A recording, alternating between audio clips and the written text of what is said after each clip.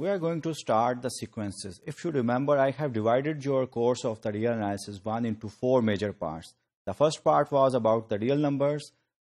The second part, which I am going to start now, is about the sequences and infinite series. So I am going to discuss the second part from now onwards. So sequences जो है आज के module में हम discuss करेंगे. Infinite sequences, in fact sequences जो हैं, these are the particular types of functions. इसको भी हम formally define करते हैं. And then I am going to give some examples of the sequences. And then of course there is a term about the convergence of a sequence, which is very important. इसको हम discuss करेंगे आज के module में. So let's define an infinite sequence. An infinite sequence or sequence is a function whose domain is some subset of the integers. Integers का subset होता है जो उसकी domain होती है. It means यहाँ पे मैंने लिखा हुआ है n greater than or equal to k, where k is some integers. इसका मतलब है कि हम sequences एक particular type के खास किस्म के functions होंगे जिनकी domain जो होगी वो set of integers होगी. Let's say k equals अगर मैं 0 रखता हूँ तो n equals 0 पे सीक्वेंस की ए नॉट टर्म जो होगी वो कोई रियल नंबर होगी क्योंकि it's functions from the set of integers और सम subset of integers to the real numbers. So A not will be some real number, a1 will be some real number, a2 will be some real number, और इसको हम define करेंगे. Let me give you some examples कि किस तरह हमने define करने हैं. सीक्वेंस की टर्म्स जो कि एक फंक्शन है, इसकी टर्म्स को हम एक्सप्लिसिटली भी लिख सकते हैं और एक स्मॉल पैरेंथेसिस बढ़ के कर्ली ब्रैकेट्स में एन स्टार्ट्स फ्रॉम के टू इन्फिनिटी. ये आपको नजर आ रहा है. इस तरह हम एन जो है ये nth term of the sequence हम बनाते हैं. अब के से स्टार्ट हो रहा है ये, तो एस के will be the first term of the sequence, S के plus 1 the second term, so on and so fourth up to the, क्योंकि सेट ऑफ इंटीजर्स इन्फिनिट है तो इसी तरह ये जो है infinite set of real numbers आएगा विच डिफाइन द सीक्वेंस.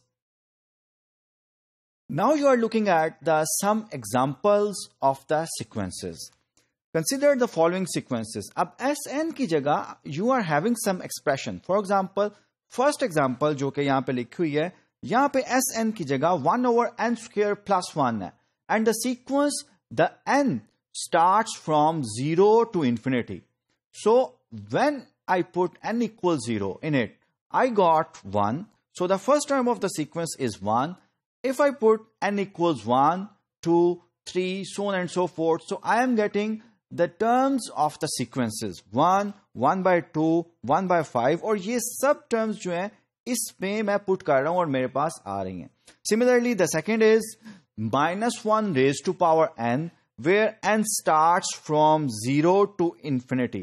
So जो definition में हमारा k था, इस एग्जाम्पल में भी k equal 0 है हमारे पास और इस एग्जाम्पल में भी k equal 0 है. In both first two examples we have k equal 0. So n जो है वो k equal 0 से greater या equal हो सकता है. So we have n equal 0, 1, 2, 3, so on and so forth. अब ये जो सीक्वेंस सेकंड सीक्वेंस लिखा हुआ है इसमें आप देखें इसकी टर्म्स जो हैं वो ऑल्टरनेटिंग टर्म्स हैं. 1, -1, 1, -1, 1, -1, so on and so forth. Infinite जो है वो आपका सेट की शेप में मैंने लिखा हुआ है. The third one is 1/n-2 and n यहां पे k की वैल्यू जो है वो 3 है. सो n starts from 3 to infinity. अब ये जो है ये n equals 3 से मैं स्टार्ट करूंगा. n equals 3 will give me the first term of the sequence जो कि 1 होगी. n equals 4 जो second term of the sequence होगी जो कि 1/2 है, so on and so forth. So these are the examples of the sequences. How we are going to write down the sequences, and this Sn जो है जो nth terms हैं इस sequence में ये, इस sequence में ये और इस sequence में 1/n-2. In all three examples, this is known as the nth term of the sequence. Similarly, now you are looking at the two sequences which appears to be different. ये लग रहे हैं कि आपको different है लेकिन ये equal sequences हैं. ठीक है. आप n की वैल्यूज यहाँ पे n स्टार्ट हो रहा है 3 से और यहाँ पे n स्टार्ट हो रहा है 1 से, इनकी वैल्यूज आप अगर लिखें you will get the same 1, 1/2, 1/3, so on and so forth. So these sequences are known as the identical sequence. So what do I mean by the convergent of a sequence? अब sequence की terms हैं.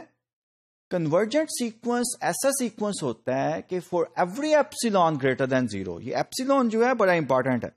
For every epsilon greater than 0, I must have an integer n such that the difference between the limit of the sequence and the terms of the sequence, if n is greater than n, it is absolute value is less than epsilon. What does it mean graphically?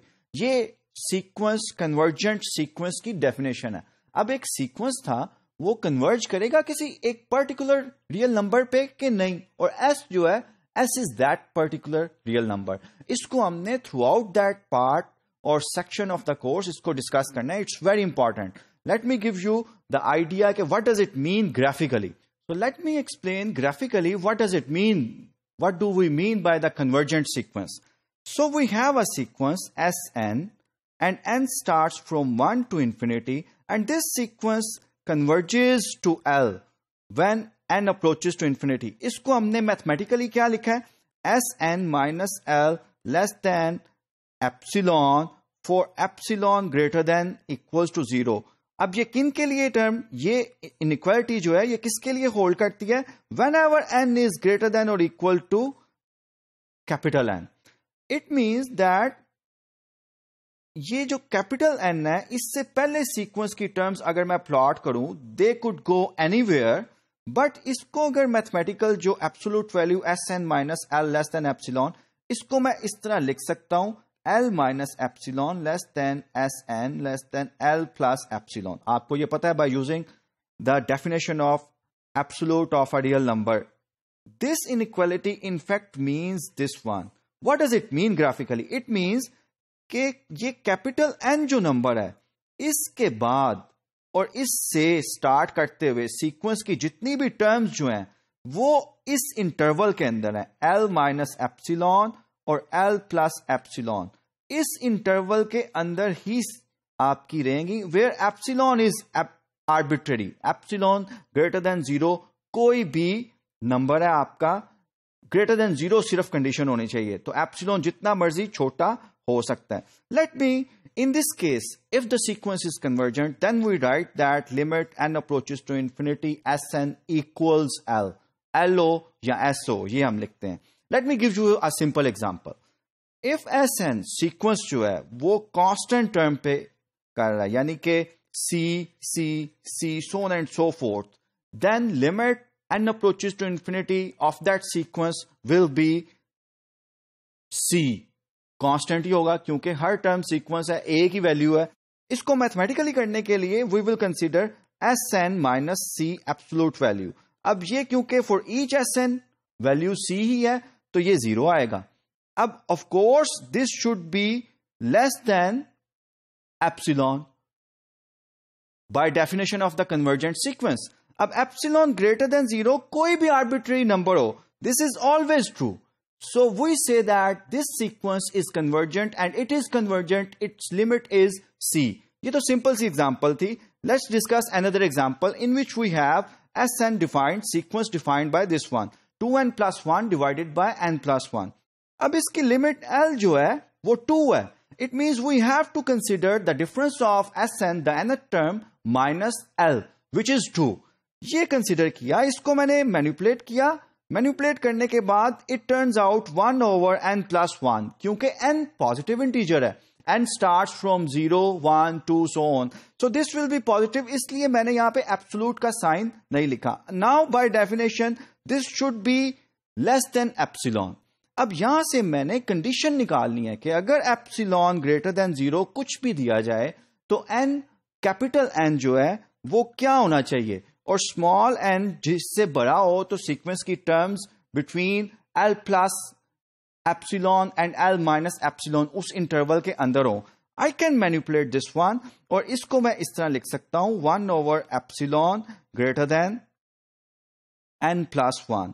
अब epsilon कोई भी दूं, capital N जो है n+1 से greater अगर हो तो ये that will work for all the sequences. Hence given any epsilon I can choose this one, जो कि मुझे कन्वर्जेंट बता रहा है कि ये सीक्वेंस की टर्म्स जो है बिटवीन L यहां पे क्या है 2 है, L minus epsilon 2 minus epsilon और 2 प्लस एप्सिलॉन के दरमियान ही सीक्वेंस की टर्म्स रहेंगी, जो कि ग्राफिकली हमने किया है।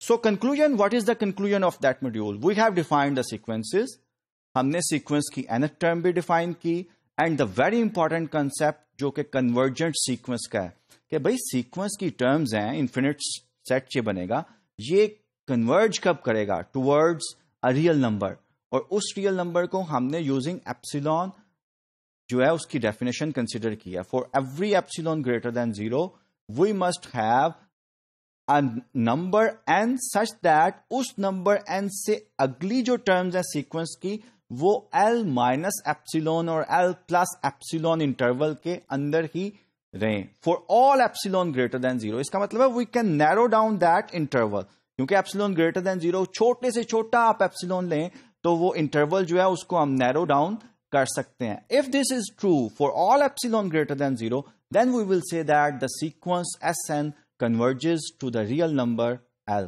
इसको डिटेल में हम नेक्स्ट मॉड्यूल्स में भी डिस्कस करेंगे।